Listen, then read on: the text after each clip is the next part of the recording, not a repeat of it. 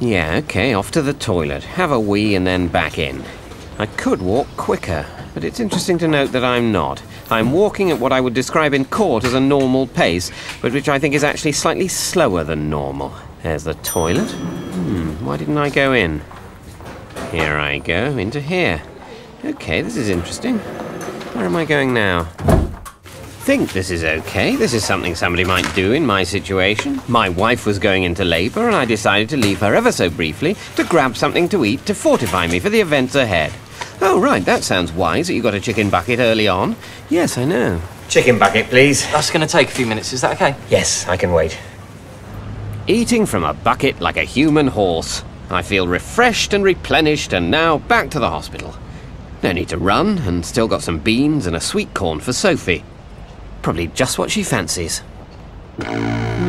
Is this the worst thing I've ever done? It might be. You can't hide behind that pillar, I'm a sharpshooter. I bet she's okay, all the staff. I'm better off here, I'm safe here with the gangsters in the killing zone, the abandoned subway station, my safe place, my good place. Looks like you're in trouble there, mate. Oddball alert, do not respond, do not engage. Oh God, he's broken through my icy force field. Maybe he's having a baby. Maybe everyone in here is having babies. Alan, you followed me. Suze. Oh, I see. I beg you for money, okay? I beg you, Mum, as your only child, to please make me happy by giving me my money.